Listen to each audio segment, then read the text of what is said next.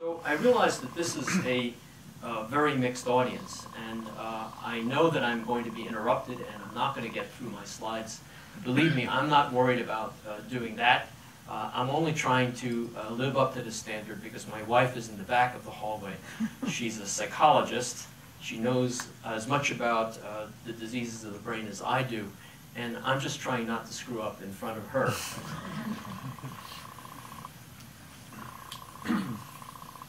It's incredibly important to understand the brain. It even made the State of the Union message this year. The idea that we could approach the brain in much of the same spirit as the human genome was approached. Why would we want to do this? Well, there are two very simple reasons. We're really interested in knowing who we are and how and why we do what we do, and that all stems from the brain. And secondly, the diseases of the brain, Alzheimer's, autism, epilepsy, are a tremendous burden on society. And if we don't manage to bring these under control, even if we do a good job politically, and this is always debatable, we will have a difficulty with managing the ever-increasing age of the population as it approaches the state of the movie Amour, which my wife and I saw and was really heartrending. Diseases of the brain are probably more cruel than many other types of diseases. So we face both an intellectual challenge and a practical challenge. The intellectual challenge is to take the structure of the brain, which is made up of absolutely fantastic numbers of neurons, which we can study in great detail, and make sense of what all of this structure is about. So this is done by array tomography by a colleague of mine, Stephen Smith. It involves reconstructing the structure of the brain from many, many thin sections. And when you build it up, what you see is that a neuron, a pyramidal cell in the cortex, is this entirely gorgeous structure, full of the branches that a tree would have, tree trunk, roots, and many connections to other cells. And so the question is, how are we going to make sense of this, and what are the challenges we face, and how do we see the forest for the trees? Well, the main problem is that we know a lot about genes and proteins. At the molecular level, we know exactly how a cell fires an action potential or a synapse communicates information from one nerve cell to another. But the challenge is to relate what we know about genes and proteins to the connections between cells called synapses, to the function of individual neurons that the synapses drive, all the way up to the behavior that could be seen in an individual or in an animal that we're studying. And this involves understanding the relationship between neurons and the circuits that they fall in and the networks that they constitute, finally building up the structure of a whole brain. So if you're a physicist, how many of you are actually physicists? Okay? And probably not solid-state physicists, but more theoretical physicists, right? Not many of you, are any of you working on integrated circuits, transistors, semiconductor theory, quantum dots? Okay, so are you involved in the origin of the universe, or string theory, or things like that? Okay, so you're far away from the computer. You're probably all know something about computers, or think you do, and therefore it makes sense to make the computer analogy to say, just because you understood the p-n junction, or the relationship between two pieces of germanium that makes a transistor, doesn't mean you're going to understand how your phone works. And reaching all those levels involves a tremendous amount of engineering and putting together of lots and lots of principles, lots of circuits. Imagine that played out in the most powerful computer in the universe that we know of, and that is the brain, in terms of its size to function ratio. How are we going to do that? So what we need to do is to take the abundance of genetic data that is coming out all the time in focusing on diseases like autism. We understand how neurons fire spikes and how synapses signal, some of the work that Jerry and Lorna worked on. We understand, but we're trying to understand circuits, which are the critical intermediate, this sort of no man's land between the genes and the proteins and the behavior. And ultimately, we are going to try to tackle this as a community. And even though the press is very anxious to see a perfect analogy between the great magnification of scientific leverage between the Human Genome Project and the outcomes of that, I think that understanding the brain is going to be even more difficult than cracking the genome. The genome is a linear sequence. It's just an array of information. The human brain is a three-dimensional object that has to be understood on many, many different levels. And part of our task as a community, as scientists and engineers, is to find ways of communicating with the public what we know and what we don't know, and how we can get the public to help us in reaching those goals. So my specific focus in this lecture, and indeed in much of my lab, is to understand the human challenge that autism presents. And I'm struggling with this pointer because you can't see it, right? It's screen pointer, but it doesn't work very well here. And I suppose one possibility is for me to use this. Why don't I try this? So autism is characterized by three cardinal features. Children who have autism are generally averse to social situations. They prefer inanimate objects. They tend to perseverate, to do the same thing over and over again. They avoid novelty, and they engage in what's called stereotypical behavior. It might consist of playing with a windmill or something like that for hours or at least many, many minutes on end. And finally, they have a loss of the ability to communicate. These are very broad generalizations. There's a whole range of symptoms, and it ranges from very high-functioning individuals to those who are severely mental retarded. But within this range, all of these three common features hold. One of the reasons this is of such great importance to us is that the incidence of autism is on a steep rise. And I don't think you need to be a mathematician to recognize an exponentially rising curve. This area shows that the method of interpretation. It does depend on the method of interpretation. It does depend on the testing procedure that's used. But most people who are experts in the field would agree that indeed the increase in people's ability to recognize autism and the willingness of people to admit that their child has autism rather than hiding them away in a dark room is increasing. But that's only one factor involved. Since we believe the human genome just doesn't change that fast, the obvious possibility is that there must be something environmental that is influencing the incidence of autism. So even if you allow for the factors that you mentioned, it would still be a sharply rising curve. So this comes home to me in a personal way because this young man, Harry, who's now 13, is the son of my former business manager at Stanford. And her office was right next to mine. And she came to Stanford because she saw my name on a website and realized that I might be interested in autism. She moved from Harvard to Stanford, took a part-time job, and spends the other part of her time taking care of her son and her normal daughter.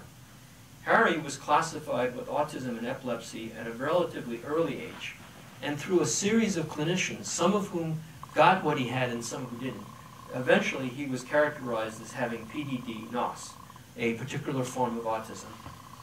And eventually he wound up in an autism clinic, the Morgan Autism Center in San Jose, and is doing moderately well. But I personally experienced meeting him because when he would visit his mom, I could hear his cries through the air conditioning system that linked our two offices. And eventually I came to meet him and saw all of the characteristic features: an unwillingness to communicate, an aversion to making eye contact, and a general tendency to do the same thing over and over again. Harry was lucky to be taken care of by a clinician named Marina Vazerman, who had a long experience at NYU, and in fact, she's his favorite clinician. I bring this up just because many of you probably know people who have autism. It's a debilitating thing, both for the individual and for the families. It varies widely in its expression. But let's face it, something that takes the personality away from a child at a relatively early age is one of the most difficult things to deal with as one of the afflictions that mankind faces. So the obvious question is, what can basic science contribute to try to understand more about the disease and perhaps find ways of at least ameliorating it? So this is a slide taken from the work of Thomas Bourgeron, who was the keynote speaker at the recent Safari meeting. And each of the symbols here, you don't need to know about the names, represents a protein, a product of a gene that has been implicated either in autism or in a disease related to autism. And the point of the picture is not all the details of all the names. The point is that this is a cartoon of a synapse, a connection between nerve cells. This is the presynaptic side, and this is the postsynaptic side. And the synapse is absolutely littered with gene products that have been implicated in some form of disease that is somehow related to autism. Also, there's a group over here that are genes that are in the cell body, in fact, in the nucleus, where the DNA is used to read out the code for proteins. Question. Yes. Is this a typical synapse or a particular synapse? This is drawn as a generic synapse because the authors don't actually know exactly which synapse is affected. And the This is proteins, just some typical or generic synapse. it's meant to be vague, but the proteins that are affected are found at many synapses. And since the gene is affected, it's not something that happens at the last moment after the protein is made. We have the idea that those proteins are affected throughout the brain. Now, which of those synapses is the one that's most critical for producing the autism, we don't know, and that's what we would like to find out. And there's an allusion here to an inhibitory synapse because this little outcropping here, which is not really drawn very accurately because the GABAergic synapses are probably on the smooth part of the dendrite, but this is a representation of the fact that some inhibitory synapses are also affected. So here's the first case for me to leave someone behind that I don't want to leave behind. There are two kinds of synapses, one excitatory and one inhibitory. The excitatory ones use one type of transmitter called glutamate, and the other use another transmitter called GABA. And both types of synapses have been implicated in autism, and at the end of the talk, I'm going to tell you that oxytocin specifically affects inhibitory GABAergic neurons. So have I left anybody behind yet? Nobody's asleep. And yeah, okay. Michael. I assume it's a human synapse, the one you are showing me, or is it a mouse synapse? The synapse, if you look in the electron microscope at a human synapse and a mouse synapse, you would not be able to tell them apart. So it is a very sad thing because we take great pride, we're very anthropomorphic, that humans are special, but the difference does not appear at the level of the individual synapse. It has something to do with the way the synapses are organized. And these proteins are typical of the synapse of people suffering from autism? So or this they are just here in greater abundance? We don't think that the numbers of proteins are very different in the autistic brain or the normal brain. If we look at the brain of an autistic individual and a normal individual, we can hardly tell them apart. We think it's down at some functional level or a more microscopic level. And I'm not trying to say that every one of these proteins is affected in an autistic individual. In fact, there are about 1,000 genes that have been implicated in genetic studies by people like Mike Wigler and others, and they contribute in various ways to autism, and we don't exactly know what the mix is. Yeah, I love the questions. Keep going. But is there something resembling autism in mice? That's what I'm going to come to. I'm going to show you a mouse model of autism and actually take you through the behavior of the mouse. Obviously, they're not going to sing arias and play the piano, but they do have behavioral aspects that look a lot like autism with a certain eye of faith. So our approach to this has been to focus on one particular protein. And Jerry already alluded to the idea that calcium channels were a subject of great interest to me at various stages of my career. Our strategy has been to focus on this particular protein because it produces a form of autism that is highly penetrant. And I'll explain that in what I mean by that in a moment. So our strategy, and I'm now talking about the work of Patrick Botter, who's here in the audience. Patrick is a board-trained psychiatrist who studied in Switzerland and took the brave step of joining our lab at Stanford and now at NYU. And he's been spearheading, along with Natasha Turco, our behavioral work.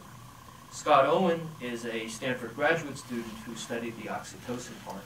And we took the strategy that we would try to approach autism and other psychiatric disorders in the context of neuronal signaling. In other words, rooting our approaches to the disease in terms of basic science. And the way we would do it is a three-part strategy. First, we would look at some rare forms of autism, not the common garden variety form, but rare forms that can be traced to a defect in a single gene. And we would study these with mouse models. Secondly, we would study what those proteins actually did under normal cell biological circumstances to see what their role was in order to try to understand how they were embedded in the entire life of the cell. And finally, we would focus on the action of a candidate therapeutic agent, and we wound up choosing oxytocin. So let's begin with the first part, which is to make a mouse model of autism, as you just asked. Jerry already alluded to this. This is a disease called Timothy syndrome. Timothy is not the name of a young boy, although it affects boys. Timothy is the name of a nurse practitioner named Catherine Timothy, who was working at the University of Utah in a cardiac clinic.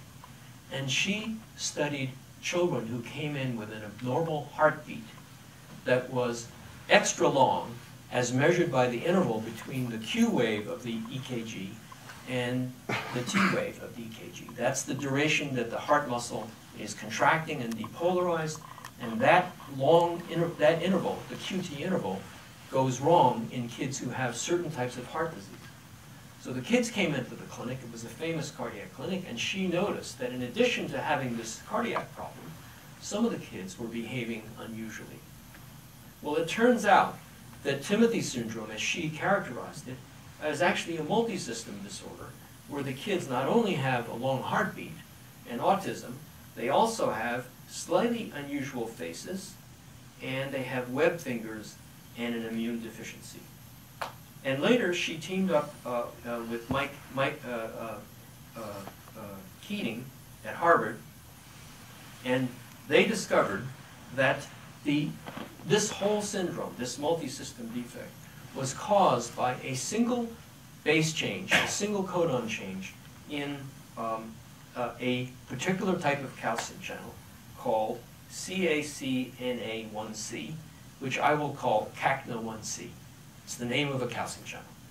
And it turns out that this is caused by a single amino acid change from a glycine to an arginine.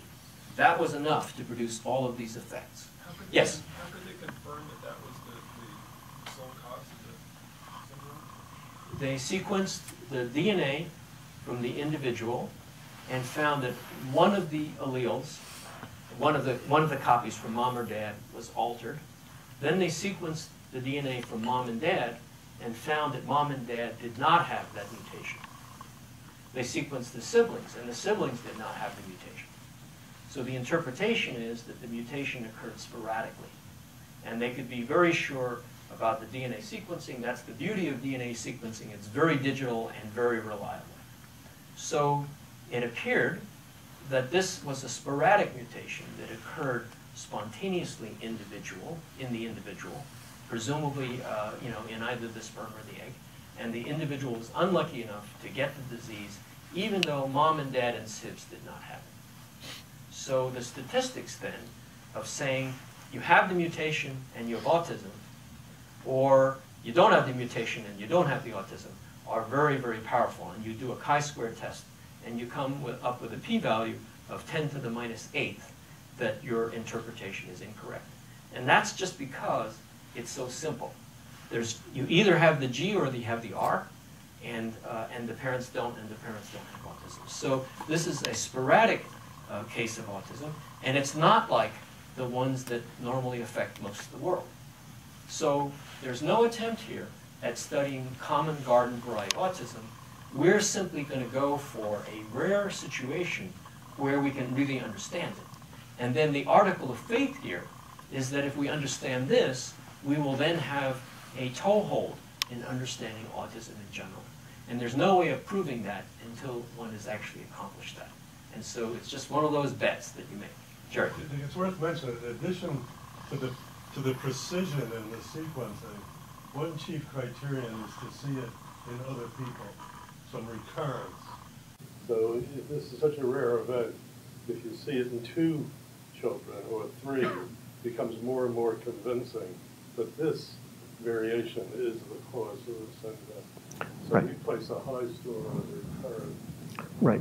And it must be in maybe 40, 50 families in the world at large. So it's a very rare disease. Curing it is not going to, help a whole lot of people, although those people obviously would be extremely happy if you could figure out what the basis of it was.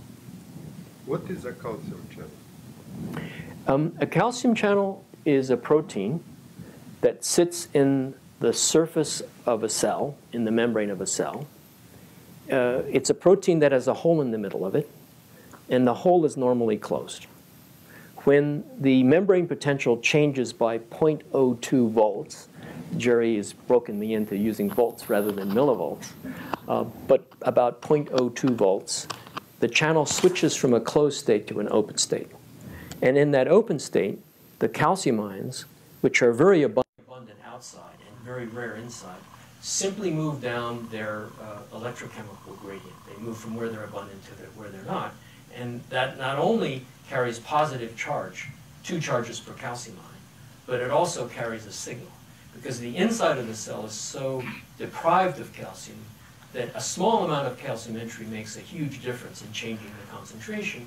And there are a whole beautiful family of proteins that have been evolved to say, oh, calcium's here, and now I can change my shape and bind the things and signal things. And we'll talk about that in a moment. But how much is delay in the reaction calcium channels if a heartbeat? What is roughly the order of magnitude? Okay, so if the voltage changes because of other ion flows, the calcium channel will open in 2 milliseconds, and it will stay open for a while, but then it'll gradually shut itself off. And I show that in the very next panel here, which describes the turning on. You see it takes place very, very quickly, and turning on for conventional reasons is shown downward rather than upward. Just got to get used to that. And so this is turning on, and then if you leave the heart muscle or the nerve cell depolarized, in other words, the voltage stays changed, then the channel gradually shuts itself off. And that's for ecological purposes. You don't want to waste all your calcium. You don't want to flood the cell with calcium because for a long time, for too much calcium can be toxic. So the channel has an auto shut-off mechanism that it comes by the fancy name of inactivation. And the auto shut-off mechanism is defective in Timothy syndrome. So instead of shutting off with a half time of 50 milliseconds, it hardly shuts off or is only half shut off in 400 milliseconds. So it's a huge effect. You can easily tell the difference between this family of currents and that family of currents. And so the obvious inference is that because the channel is defective and auto shut off, it may allow too much calcium to come in. Usually calcium is good, it drives good things, but too much of a good thing is not a good thing. And that may be the source of the abnormal heartbeat, and perhaps it's the source of the autism. We don't know yet. Yes? You described the symptoms. Which ones are autism? Okay, so I showed you all the other symptoms. Right. The autism was characterized by an expert in the field, and she saw all the cardinal features: communication, perseveration. So you just didn't mention. Yeah, yeah. Leslie, did you have a question? No. Okay. So, So now, you mentioned altered gene expression at the bottom on the right-hand side. The change, the alteration is in rate, either slowing or speeding up, or the gene somehow now causes synthesis of different proteins. What's the alteration here? we don't know completely. You think it could be the latter? That now the same gene produces a slightly different protein? We think not, because the nature of the protein is encoded by the DNA, Yeah. and we think it's more likely to be the level of the protein that's changed. And I'm going to tell you about how too much or too little calcium will affect the pattern of gene expression in a moment. And that's going to be in the middle part of the talk. So, any other questions? So over the last couple of days, I've been telling Julia that I was going to give this lecture, and I think she's been really worried that I was going to blow it and leave the audience completely behind. Everyone was going to be asleep and unhappy. So I've been trying to prepare and sort of acting a little cocky that I could do this. But then I realized, you know, she had a point, that I was sort of sailing into very dangerous waters. So I decided that I would write the questions that I thought I would be asked. And if you feel shy, and I don't really see many shy people, but if you feel really shy, you don't actually have to shout out the question. You can just shout out a number, okay? Like number 5. I'll take number 5. Okay? And I just want to point out to you that most of these questions have actually been asked. What is a calcium channel? It's a hole that opens in response to a depolarization. Why is it multisystem? Because calcium channels are found in the heart and in the brain and other places. If the disease is rare, is it worth studying? Well, that's the article of faith. If we really understand one form of autism, we'll have a clue to all the others. And we can't prove that. How did you get the number 75%? By doing chi-square statistics, looking at the parents. Is it an ongoing functional problem, or is it a problem of hardwiring? Honestly, we don't know. And if we could figure that out using this animal model, that would be a step forward. And finally, is there a pharmaceutical that would help? Well, calcium channels are actually blocked by blood pressure medicine by calcium channel blockers. And in fact, drug companies bring in $1 billion of income every year based on those very same calcium channel blockers. They're FDA approved. They're taken by your relatives. In fact, some of you may be using them, and so they're safe, and we could test them on the Timothy syndrome animals. And we're going to do that. But along the way, we need to know a little bit more before we know exactly how to do it. Thomas? Number 4? As always. That's a tough one, because there aren't many genes that are as penetrant as 75%. But there are other defects that are pretty darn penetrant. And I would say maybe there are 4 or 5 of them, and all of them are synaptic. Now, that doesn't mean that only synaptic proteins can produce autism. It means that the attention has been focused on genes whose functions are known and which can easily fit into people's research programs. And so we do know of other proteins like neuroligin, neurosine, that are very penetrant as well. So it's not the only one. But it's a very, very logical one for reasons I'm going to describe. Nick, I interpret that question to ask, are there other genes that might replace CACNAC1 to take over its function? Is that what you meant? Well, I'm yes, but I This like is your the Jerry answer. Fishbach Auditorium. But I like your answer. So, but yes, that was my. Well, the question of why other calcium channel genes don't take over is a critical question, and I'm going to come to that in a few minutes. Okay, maybe about 10 minutes. Yes. So this does not have exponential growth, and it does have a genetic explanation. Are any of the ones with genetic explanations having exponential growth? You showed a slide where most are. The genes that we're talking about have been in mammals for literally millions and millions of years. No, no, And- what he means is, are there more increasing cases of obviously genetic caused autisms, which would, Yes. Okay, so you mean if you take Timothy syndrome and the Nerexin gene and all the ones which have a very clear etiology and lump them all together, does that explain this? Yes. No. But you don't have much. They're so rare, This is they're so recent. rare, they're down in the baseline dose. no, but he's also thinking of the growth. You see, it's hard to imagine something that's strictly caused by genetics to be growing in the population. Right. Since, as you point out, our genes haven't changed all that much. Right. So, I think that's what the Okay, question. thank you for the interpretation, and it's a great question. Yes, our genes aren't changing fast enough, so that changes in the DNA code itself are unlikely. But there are other aspects that are sort of, they're called epigenetics. I can't say quasi-genetics because that would make it sound like I don't believe it. Epigenetics means that there are marks on the DNA that are not part of the DNA code itself. It's not Watson-Crick code. It's something like a methylation or some other mark. And those could be changing. And there's increasing evidence that there are environmental factors. If your mom gets the flu, that causes an immune response. And some beautiful work by Paul Patterson has shown that that immune response can trigger things at the right time in development that could lead to autism. So there are many other things going on besides DNA itself. Yes? I have a question about the mice model. There was recent research, for example, in sepsis, that raised questions about the adequacy of using mice as a model. And that research seemed to imply that actually sepsis in mice is really different from sepsis in humans.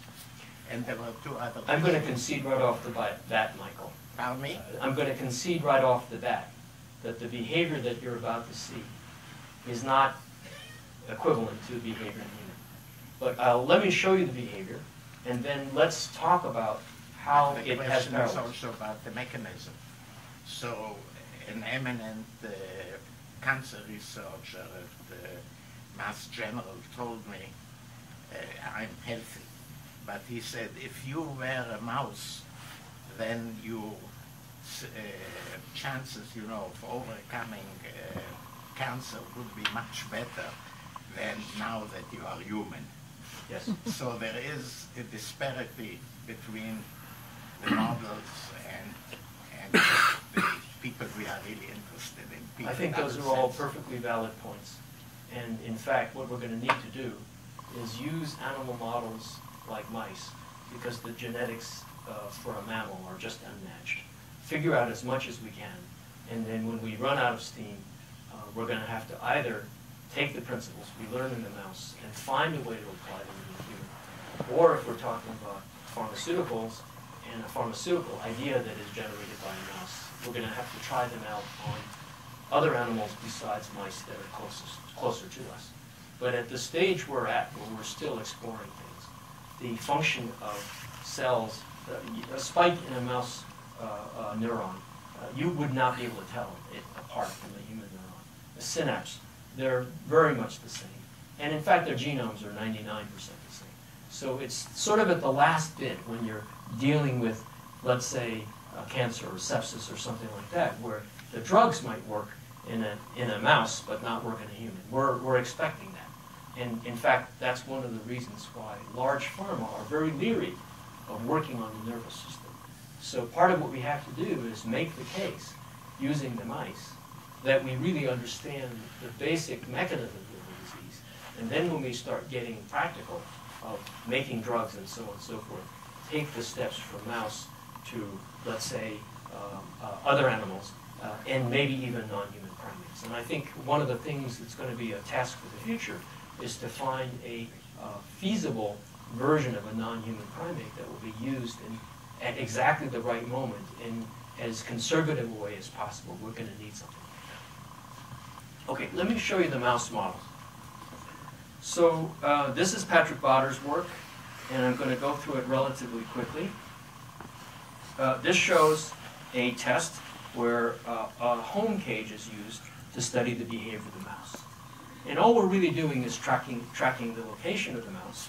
And for 4 days, the mouse gets a choice between a shelter and a place where it gets water and food. Think of it as the cafeteria. Then, after those 4 days, the mouse is given a choice, an additional choice, between an empty wire cup. It's sort of like a pencil holder turned upside down, or a pencil cup with a mouse that the object mouse has never seen before. And so this newcomer is a natural attractant for wild-type animals. Wild-type animals will spend most of their time here. But in the Timothy syndrome mouse, What is the object? sorry? What is this object? Sorry? What is the object attractive to wild-type mice? It's another mouse. Another mouse. Okay. Live mouse. It's a live mouse that the subject mouse has never seen before, and it's a potential new friend. And of course, it's not, kind of a bully mouse. It's someone that. She's bound to a place. Why in this place? How she's bound physically?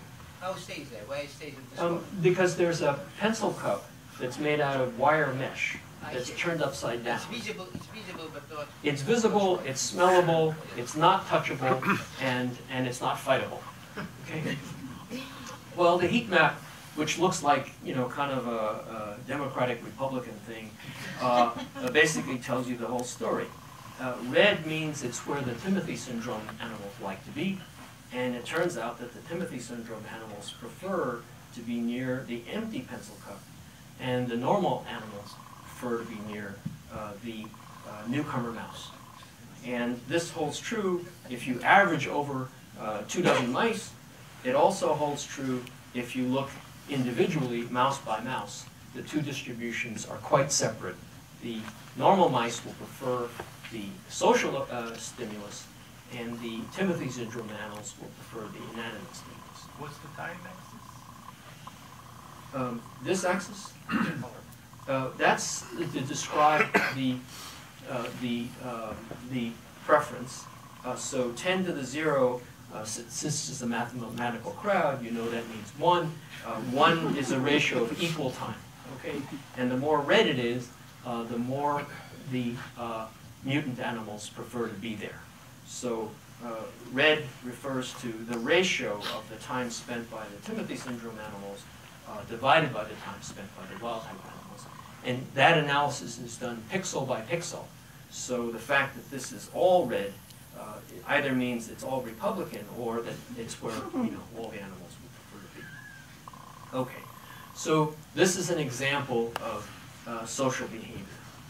In another test, which Patrick dreamed up, he allowed the animal to roam around in their normal cage where they're getting water, food, and shelter. And then suddenly, unsuspectingly, they're encountered with a sudden annex chamber.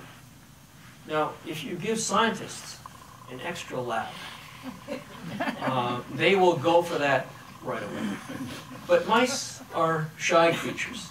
And I could show you a movie, but I'll save the time, and they spend a lot of time going right up to the entrance, sticking their nose there, checking it out, but not going there. And in fact, there's a huge difference between the Timothy syndrome animals and the wild-type animals.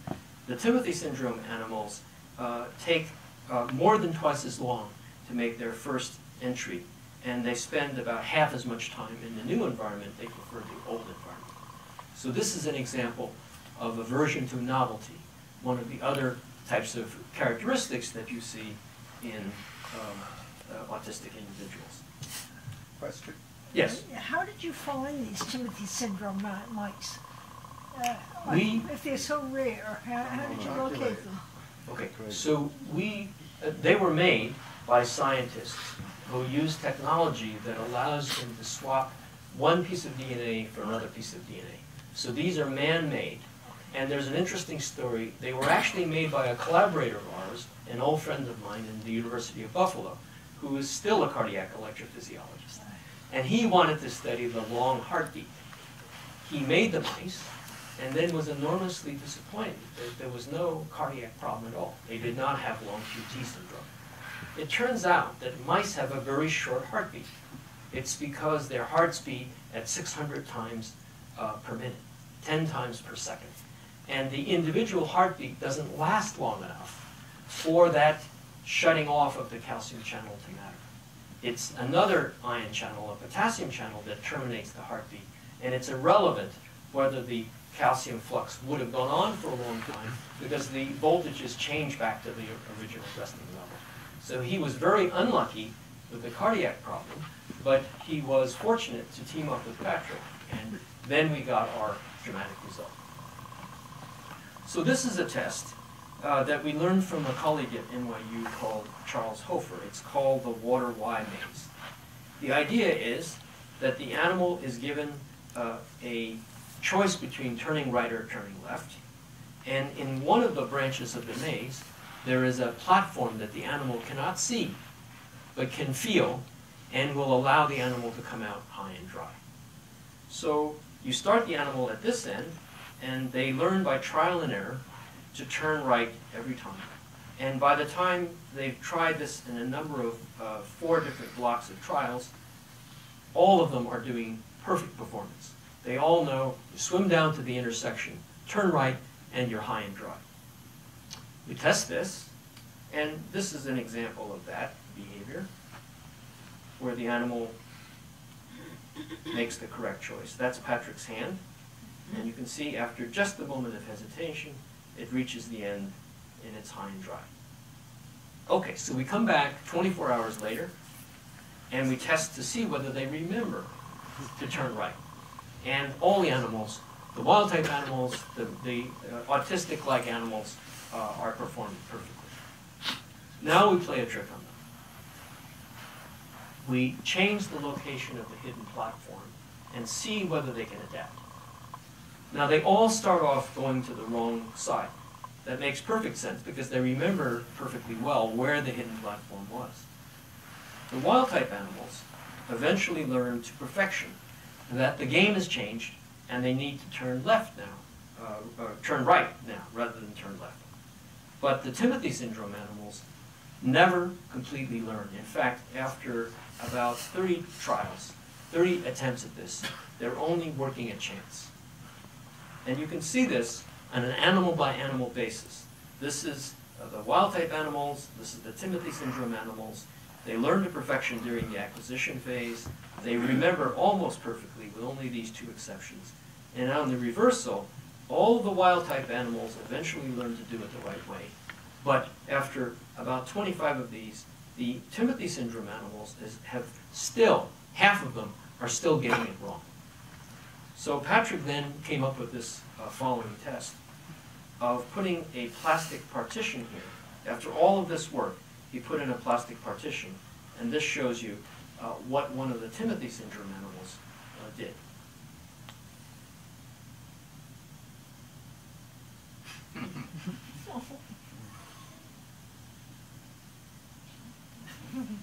Notice that it always goes back to the origin. Just like trying to find your car in a parking lot, you go right back to where you came in. It's got to be there. It's got to be there. So after 4 trials, Patrick rescues the little critter and says, "Okay, you've proven your point." And so this was not just an isolated incident. All of these animals did that. So half the animals in this particular circumstance would do this over and over again. So this is an example of incredibly persistent behavior. And remember, they learned perfectly well to perform this task. They remembered perfectly well. It's that they're very stereotyped in the way they behave, incredibly persistent behavior. And this is something that parents of autistic kids tell you their kids will do. Okay, so let's go on to the next part. And I think I probably should speed up a little bit, although obviously I love the movie.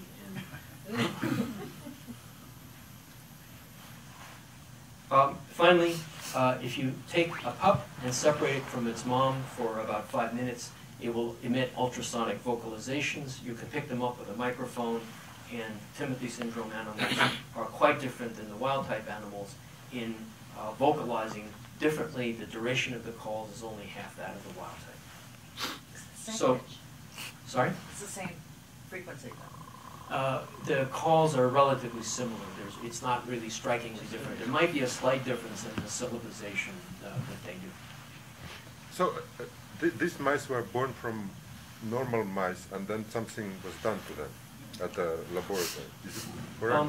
No, something was done to their genetic code to mimic the human condition. And so the but mouse... they were born of normal parents, or no? No, they're born of... one of the parents had the Timothy syndrome. So this is different than the human condition where the mutation occurs sporadically. We would not be able to have the precision of forcing that mutation if we were simply to, let's say, irradiate the mice. Then we would get a whole random mix. So it's not realistic in the sense that this is an inherited mutation that we are passing on from generation to generation to generation. So just to summarize, the Timothy syndrome animal has a social aversion, a preference for inanimate objects. It perseverates, it shows stereotypical behavior, and I've only shown a couple of examples of that. We had more. And finally, there is a change in vocalizations, which is reminiscent of a change in communication. In other words, we've recapitulated the classic triangle of results that was originally discovered by Leo Kanner and described in 1943. This is the classic autism triangle. Do you check any control behaviors that you did not expect to change with autism, just to make sure the mice aren't just warped? That's a great question. And the most specific version of that is... Yeah. He wanted to know if we had tested other forms of behavior to know if the mice were just gorped. It's a verb I never heard before, but I think I know what you mean. And yes, we did that test. And here are some of the tests. So we looked at the day-night cycle, the diurnal rhythm, and these animals, like graduate students, love to be active in the middle of the night, and they sleep during the day. And the patterns are virtually indistinguishable. The amount of time they spend moving is the same. And two tests of anxiety. One, the light-dark box. Mice prefer to be in the dark rather than in the light, so they're not like humans in that respect. The two sets of animals are entirely identical. We give them an anxiety test, where they're allowed to be in a sort of a circular, annular arrangement on a raised platform. And typically, animals like to be in the closed arm rather than the open arm. They'll only rarely venture out into the open arm, and the two groups of animals are completely identical. So in the most important test, the anxiety test, they're the same. And we did many other tests. And I decided to leave this to the end, exactly because that is the logical question to ask. And we took a lot of pains to make sure that in many other respects, the animals These were normal. animals heterozygotes or homozygotes? They're heterozygotes. If you have a homozygosity, you don't do well. You don't survive. So, yes. The affected mice, the ones that learn to go to the other side, they would not change their behavior. So you don't have a mice where randomly would go once to one side and once to the other side. If they learn the reversal, they will stay with the reversal. Ah, okay. You mean, are we talking about the wild-type animals or the No, Timothy? not the one. Okay. So this is one virtue of being compulsive and showing all the data, because I'm going to go back to the slide and let you judge for yourself. Okay. So this, which is not shown large enough to be easy to see, is a log of how each of the animals did in each of the trials. So there are 12 animals here, there are 12 animals here, and the white are the errors, and the errors pretty much completely die out, and you can see that animals will actually revert back. They'll do it right and they'll not do it right. But once they start doing it right, then they seem to stick with that. And they remember almost perfectly. And here is a progression where the animals have been arranged according to the order of intelligence, or the order of solving this maze in the intelligent way.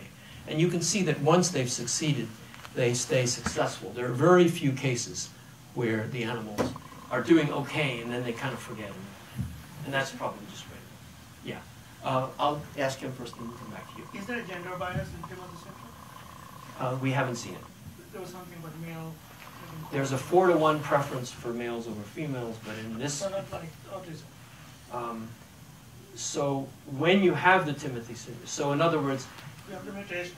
Yes. The penetrance is different for males and females. There's not enough data in humans to say that with a lot of reliability.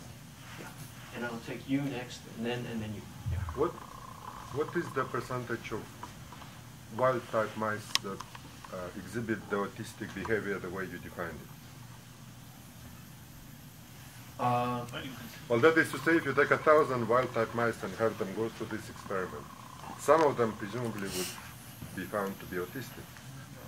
Well, I happen to show you Patrick's dramatic case with the plastic partition. And this animal here, this one, almost qualified for that, right? So what you're pointing out is that there's a whole range of behavior in the wild-type animals. And this wild-type animal did worse than this Timothy syndrome animal. So the distinction between the two is not like this, but it's rather like that. That the two Gaussians have very, very clearly different means, but the two Gaussians still partly overlap. And that's either due to the fact that our model is not perfect, or it could be an indication that our model, even with these inbred mice that supposedly are very, very, very much alike, they're still individual. And I think that's one of the beauties of showing the slide this way, because it captures the reality that of a population of animals behaving in very ways. And that could be environment, it could be many other things. So I think you were next. Well, the what is the actual result? The expression of both part of DNA, so there are two proteins being produced simultaneously, functional and defective? Right, but because this is a dominant mutation, the defective protein has a very powerful effect of overriding the normal protein. But they're produced at the equal rate? They're actually not produced at equal rate because we've left in a piece of DNA called a neocassette that was used to isolate the DNA, and the neocassette, when removed, leaves the animal dead. So you can't do the behavior on a dead animal, so you're perfectly happy to have a volume control to turn down the influence of the mutant allele. And that was part of our, if you like, blind luck, that we went ahead and did the experiments anyway, even though from a molecular biological point of view, it would have been cleaner and tidier had we taken out the neocassette. But when we did take out the neocassette, the animals died. Evgeny, you had a question, and then Warner. Coming back to this great distribution in wild type. Yeah. So I'm curious if... Are people pushing their buttons? No one's pushing their button. Push the button, see what happens. Okay. Is it any change? Yes, right here on the button. I did, I pushed. Yeah, now people can hear. Okay, so is it inherited now? I mean, it seems to be like a dramatic distribution. Let's say you have the stupidest mice in the wild type and the smartest one. Yeah. If you cross them further down, would they continue their behavior? I mean, in the progeny. In other words, if this inherited, or it's just a spontaneous change within the So, at one level, if it was all pure Watson-Crick genetics, it would be a very, very boring and arduous experiment. But in this world of environment changing epigenetics and epigenetic marks being passed on, it's not a crazy experiment. In fact, it is potentially a brilliant experiment. And we would simply need to scale up to do this properly, because we would probably want to breed 2 animals like that and 2 like that and see what happens. And it seems you have enough animals like that. If you have 12 animals and one of them already behaves. Right. And this goes back right to the question that Michael asked me over tea and other people asked, why the rapid rate, and is it environmental, and if the environmental this thing, could it be epigenetic? And You know, Danny Reinberg at NYU is an expert in this. We should be doing something like this. And to be honest, this is the first time. I don't know, Patrick or Tasha, whether you've ever thought of this before, but honestly, we're so focused on what we're doing, you know. So I think you're next. 12 mice, that's what we have in each experiment? We had 12 mice and 12 mice in this cohort, but we reproduced it in a different cohort, yeah. And the wild type, when it was forced, they learned it immediately. So when it's a forced, the wild type would be green from the beginning. They will never... Yeah, but that's only an N of 1. This is just one animal. Oh, And so this animal had a plastic partition because it had, you know, sort of distinguished itself as being dumb, and it basically didn't bump its head. It went the other way. So even if it is dumb, it's not too dumb. Yes, but you need to do more. You need to do more to get it that. I hope you're writing all these ideas down. We're getting a free consult. Okay, let me go on. Oh, sorry.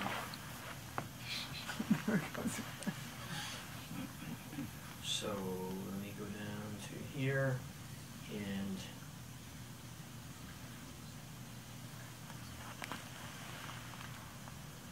so effectively what we're doing in this strategy, and I wanted to credit our Columbia colleague Joseph Gogos for this beautiful slide. We're picking out a human mutation from the human population, finding out what the mutation is, putting it into a mouse by knocking in that mutation, studying the behavior of the mouse, and eventually we're going to be studying the brain itself of the mouse. And one of the reasons for doing this in a mouse, rather than trying to work in a much more expensive, difficult to study animal, is that we have an opportunity to access the brain, look at the structure of the brain, look at the function of the brain. And that's a perfectly reasonable way to go. And that's one of our objectives, to work with the Timothy syndrome animals and see how different they are physiologically. That has got to be interesting. I also mentioned this in passing. We have the opportunity to use calcium channel blockers. We can breed these animals with some of the more common mutations that don't have a very strong effect. So now that we're in the sweet spot of producing autism, we can see whether a common mutation makes it worse or better. And this is a common trick that fly geneticists use to work in a sensitized background. So you can think of the Timothy syndrome animal as putting you right in the middle of an autistic spectrum-like set of behaviors, and then see what other mutations do. So there are a lot of strategies open to us. But right now, we would like to take advantage of our skills as basic scientists and not as behavioral scientists to look more deeply at what this protein is for, why this protein is important. And I hope you will pay close attention to this, because this is work that's not published. We're very excited about it, because we think that this channel is also implicated in other diseases, and we are starting to understand why. So the trick is to work from the disease gene, not the behavior, but to the signaling network that the disease gene is part of. So this is a Venn diagram describing the properties of autism, schizophrenia, and bipolar disorder. And in a Venn diagram, you have a region of intersection where all three circles over... Schizophrenia is actually well-defined. What's that? Schizophrenia actually a well-defined concept.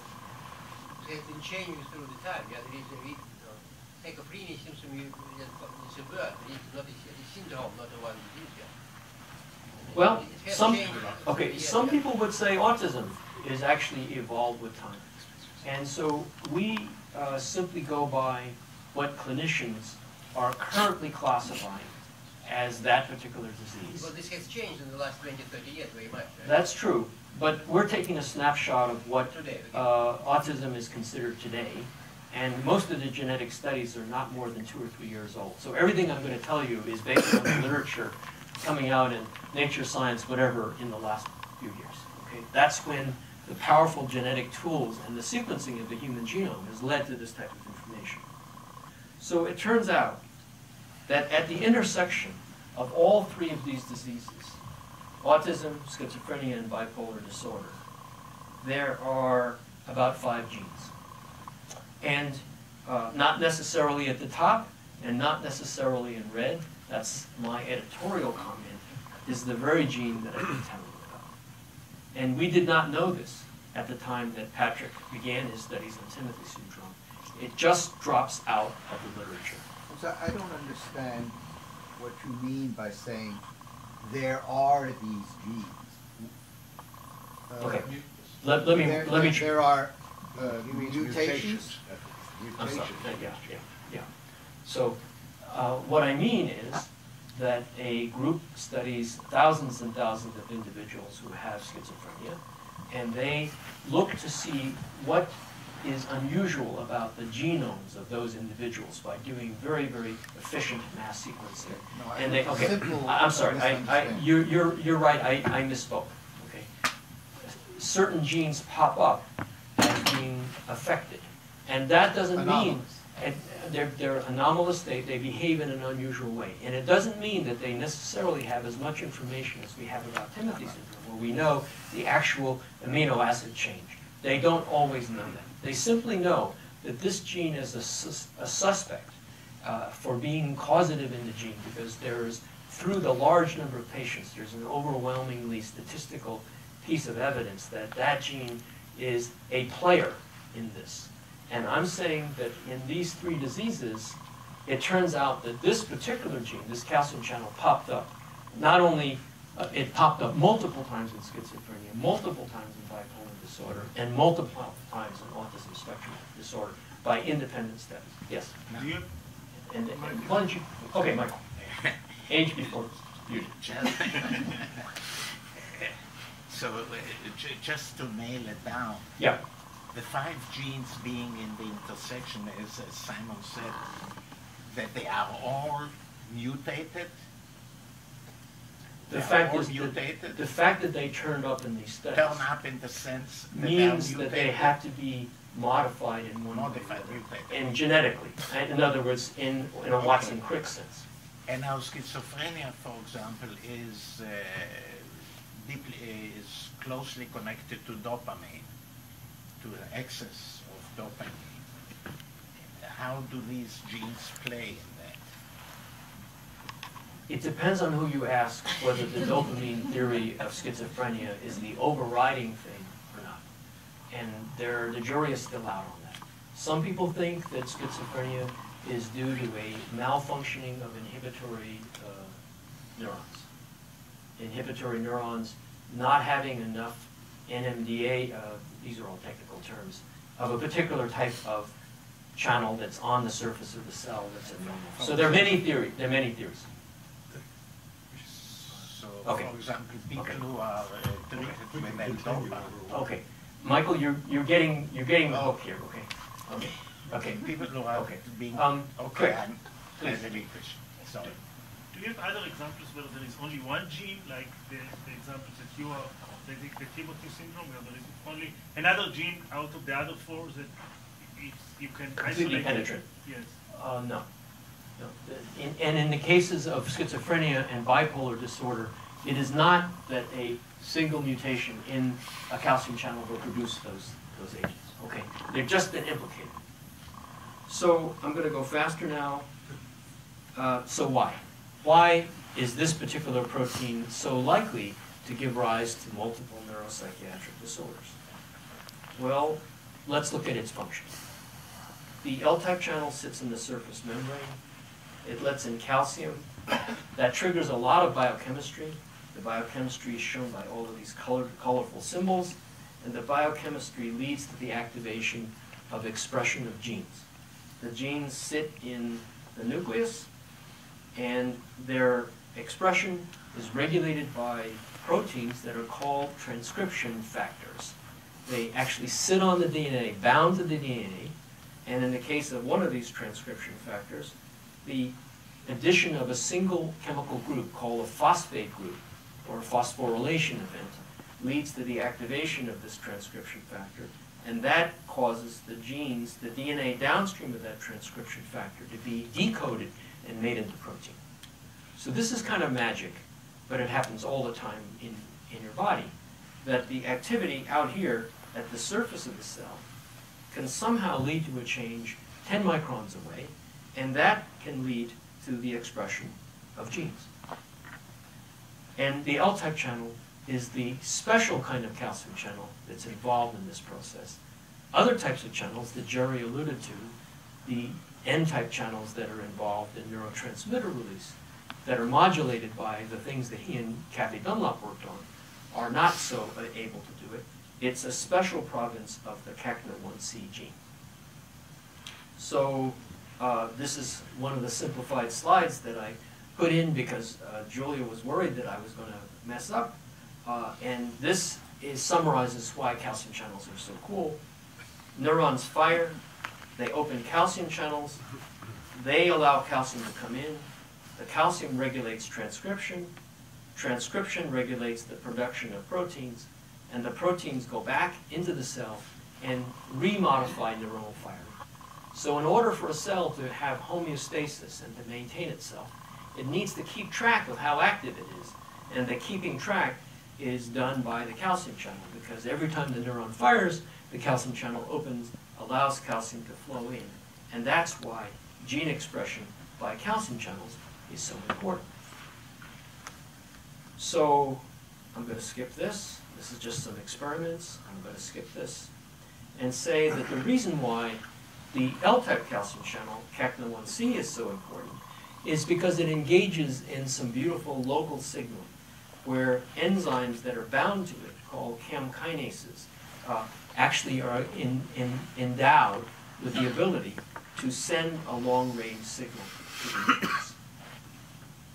Now, the next slide reflects a whole lot of work condensed into one slide, made into cartoon form. And I have gotten permission to show this, even though the work is still unpublished, because we're really excited about it. And so this, in cartoon form, is how an L-type channel signals to the nucleus.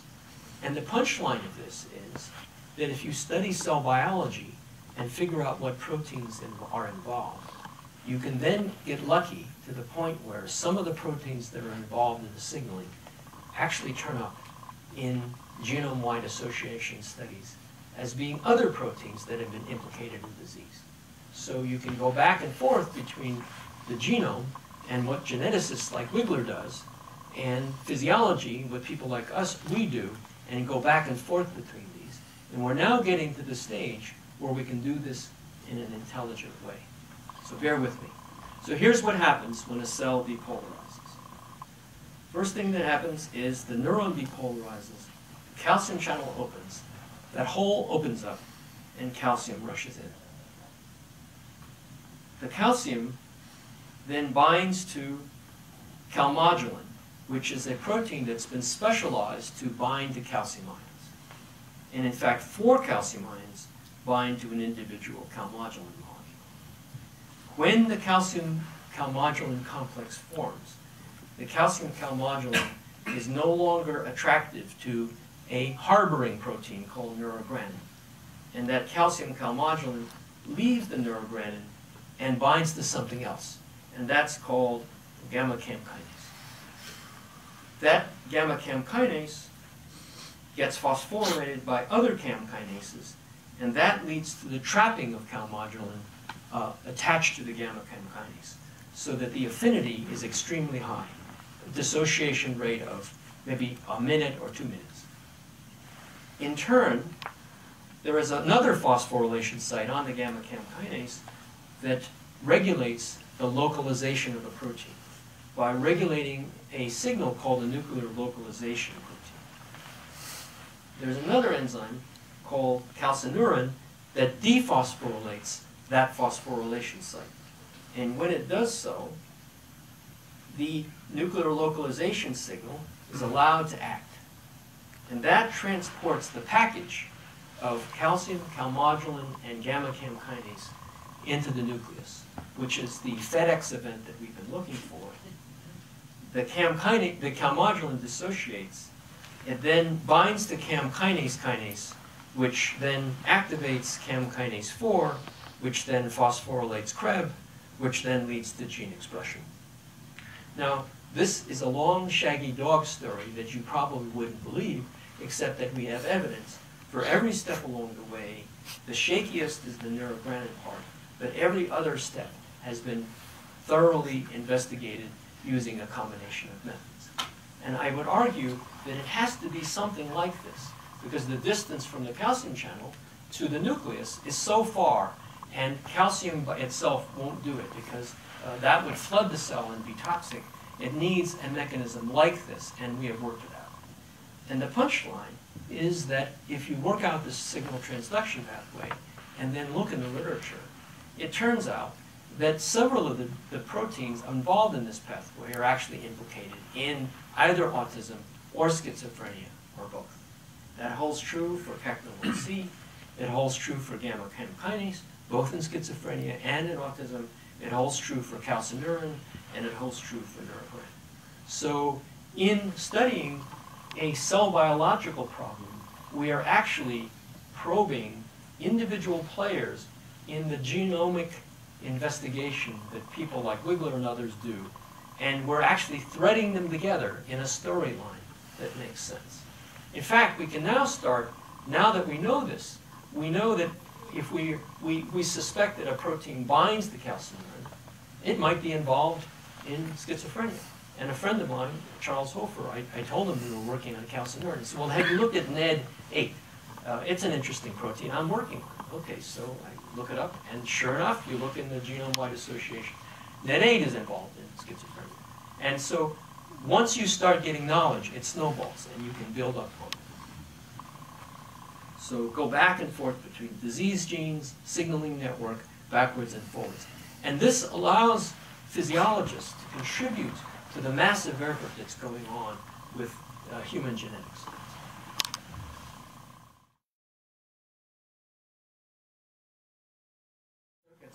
And I'd simply like to finish by thanking Jim and Marilyn for their enormous support of the scientific community that fosters the idea that scientists can communicate with each other and strengthen each other's work. I've met people who I never would have met before. Mike Wigler is a very interesting guy, not necessarily the easiest person to talk to, but I've learned how to do that, and he's learned how to talk to me, and that's through the efforts of the Simons Foundation. We've taken an attitude to broaden our views and look at diseases of the brain as a whole, rather than focusing merely on autism. We hope that by looking at other diseases, we'll be able to bring things back to autism. And finally, you have fostered a kind of sense of communality among the group of scientists.